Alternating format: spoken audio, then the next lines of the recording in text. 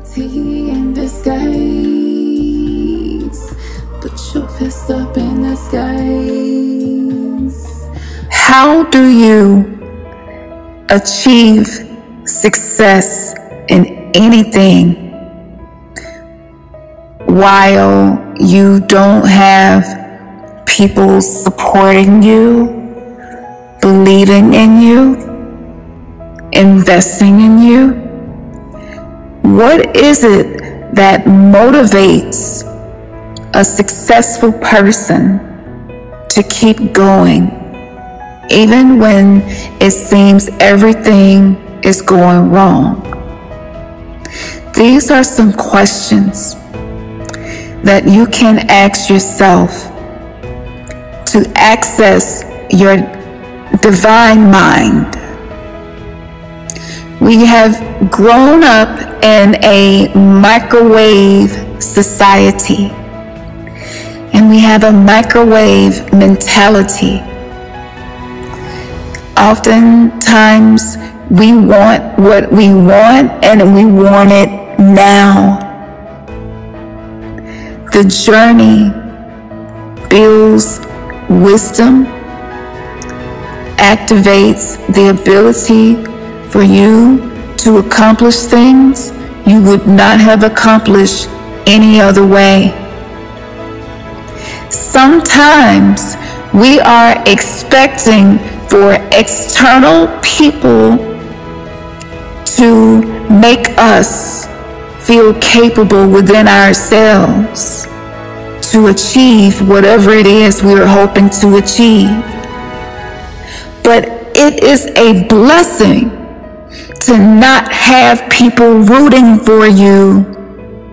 It is a blessing to have to figure it all out on your own.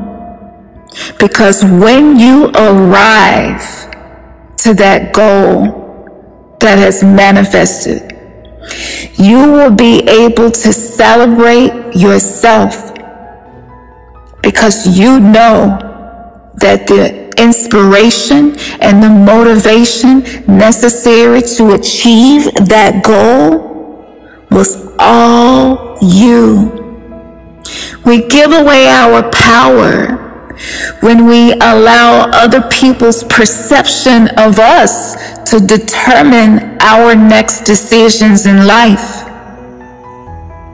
It is time for us to put boundaries around our personal power. Your personal power, your personal ashe, that extra oomph that makes you you, is yours uniquely. Sometimes it's difficult to have a mental mindset that continuously reminds you of how capable you are. For many of us who have experienced trauma, it is sometimes difficult to believe in ourselves. Maybe someone we looked up to was ashamed of us, didn't believe in us, and we took on that energy internally, and we began to feel inferior, not good enough, not smart enough, not pretty enough. The mind is like a river. Consciousness streams through that river. A strategy that I use to continue the path forward, even when it seems as if I am walking all alone. This was something I created doing shadow work. And if you are not new to some of the techniques that I share, you know about the PRP, which is the Positive Reframe Pivot practicing reframing and pivoting your perceptions in a positive way.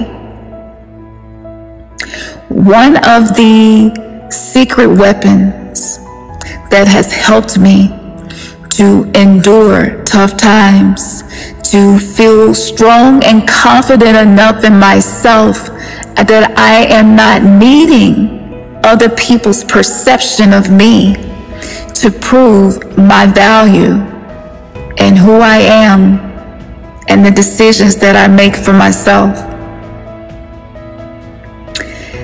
This strategy is called a positive rumination practice. This is the shadow side of the PRP technique I first shared with you all. A positive rumination practice is created by using the negative ruminations in your mind as a catalyst for a positive rumination in your mind. Many of us try to get rid of the mind's tendency to worry, ruminate, catastrophize, and assume the worst. Sometimes we are more familiar with perceiving the glass half empty because it's what we have always done. Instead of trying to get rid of some of the shadow aspects that you may be discovering, take them and transmute them. Positive rumination teaches the brain to follow self-awareness, using mindfulness as a guide to make positive assumptions in place of the negative ruminations. Assuming the worst is an effective trauma, but does it benefit you to think this way? I know for me, I haven't found any benefits in me worrying, catastrophizing, and assuming the worst. If this does not benefit you, these unhelpful perceptions do not sum up the essence of who you are, because you are not your mind. You are not your thoughts. Your mind is yours. Therefore, you have the right and the responsibility to think supportive thoughts. Let me give you an example. Maybe you reach out to your person, your partner, and they don't text you back like usual.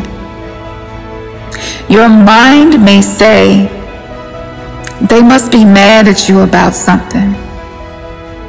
They must be doing something that they ain't got no business doing. They must be up to something, and you need to be suspicious. Ask yourself, interrupt that stream of consciousness by asking, is this thought protecting me or benefiting me in any way? Once you isolate this as a thought that reflects the old way of ruminating, worrying, catastrophizing, and thinking about things that simply do not feel good, nor do they bring any benefit to you, you then have the power to pivot. If you can't stop the thought, Ruminate on something else. Ruminate on an alternative reason that is more positive by assuming the best. You could think a thought such as, he or she may just be having a busy day. This thought isn't a reflection of anything negative, which eases the anxiety, the fear of abandonment, and betrayal. Our mind is a quantum computer. If we are wired to fire thoughts, attempting to stop thinking in a similar way that we previously thought in response to our traumatic conditioning, you are becoming a mental gymnast, and you are learning how to do cartwheels with your thoughts. You just completely turn them around. Mental gymnastics can be dangerous if you're thinking thoughts that do not serve you or anyone else, or they can be thoughts that are worthy of celebration. The longer we ruminate on the negative assumptions, the more we reinforce the old narrative, thus re-traumatizing ourselves over and over. You deserve better than that. Your mind is meant to be your servant, never your master.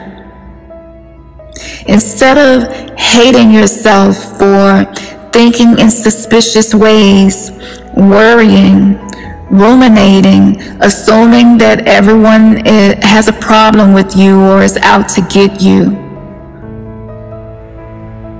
you begin to think thoughts that affirm positivity, that affirm the love you are nurturing for yourself. Instead of trying to escape this negative mental chatter to make it stop, simply ruminate on something that feels good to you. It doesn't matter if the rumination is true. What matters is the emotional feedback the thought creates. This is what I have been using as an expert worrier to become a mental gymnast. The more you have intrusive negative thoughts, the more opportunities you get to practice. At some point, you begin to see what I once believed made me unlovable, unworthy, made me have low self-esteem and lack confidence, because no one enjoys feeling weak, whether it's weak-minded, weak in the body, in any way. We all have an ego. So instead of seeing the ego as an enemy, the ego becomes an ally. That way, when these thoughts come up, you won't feel that sense of dread and that feeling of hatred towards yourself for it, because you are shaping new neural synapses within the brain by creatively turning that thought on its head. shadow work is powerful. However, if we are only reading books and journaling and using mirror magic and affirmations, we're not getting the full benefit of shadow work. Shadow work must become something we integrate in our day-to-day life. So negative ruminations can become fun. Get creative with it. I mean, you can really get jiggy with it and think the best, assume the best. And by doing this, you are no longer demonizing your shadow self, causing the ego to feel like an ally.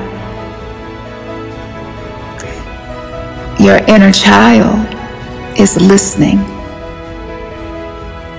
Imagine how safe your inner child feels as you are being observed, treating your mind in this manner.